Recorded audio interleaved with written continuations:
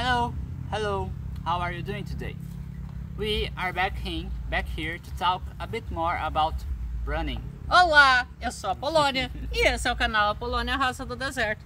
E esse é o Apolo que vai trabalhar poda. Como é que fala poda em inglês? Pruning. Hã? Pruning. Pruning. Pruning. Pruning. Isso aí. Em inglês, então manda ver! Hello guys, so we are here again to talk a bit more about pruning. Not just because it's fun, cutting stuff open and that. No, it's because it's important.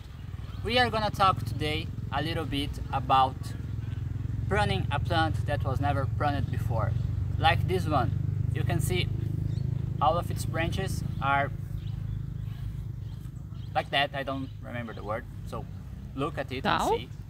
They are very tall, very lean, very continuous, very different from a branch that has been pruned.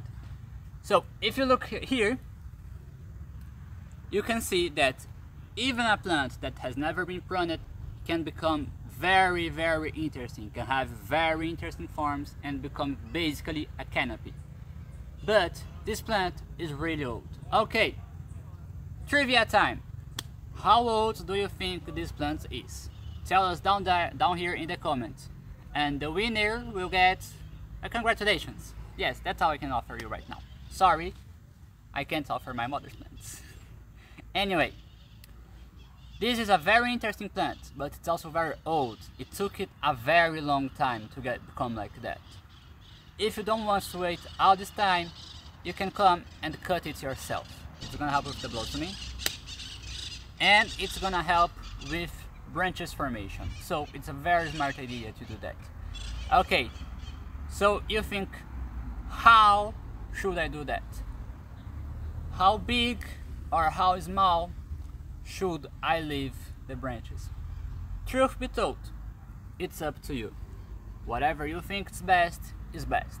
There's no perfect guide for that.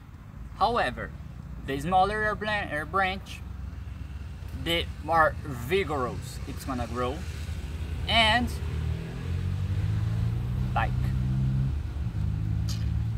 however, the smaller your branch, the more vigorously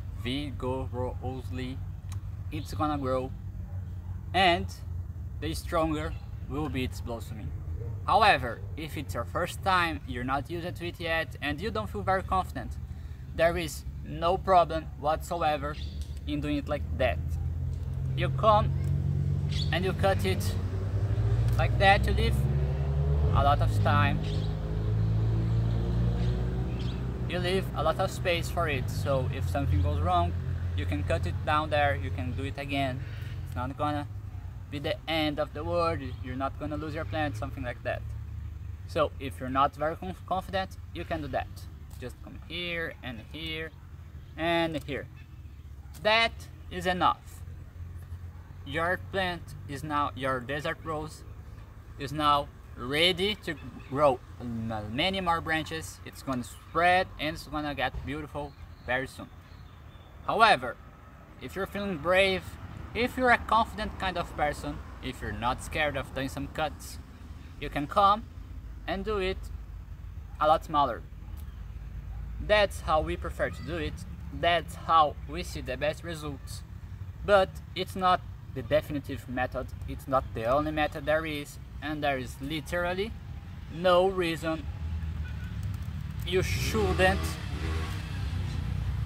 There is literally no reason you shouldn't do the other way. Except for all the reasons I've already told you. I've already said. Okay, we cut it like that to help with the blossoming. We do it on the crescent moon because it's gonna help the branches, and we do it on a dry period, you know, so it won't rain and it won't become all rotten, because water plus surgery equals not good. And don't forget to leave it in the sun, morning sun if you live in a country like Brazil, or even some states of Brazil, and whatever sun it can get if you live in a country with almost no sun. Thank you for watching. Bye bye. that's it. Thank you for watching. Don't forget to like, subscribe, share if you wanna. It's gonna help with the flowering, blooming, blossoming.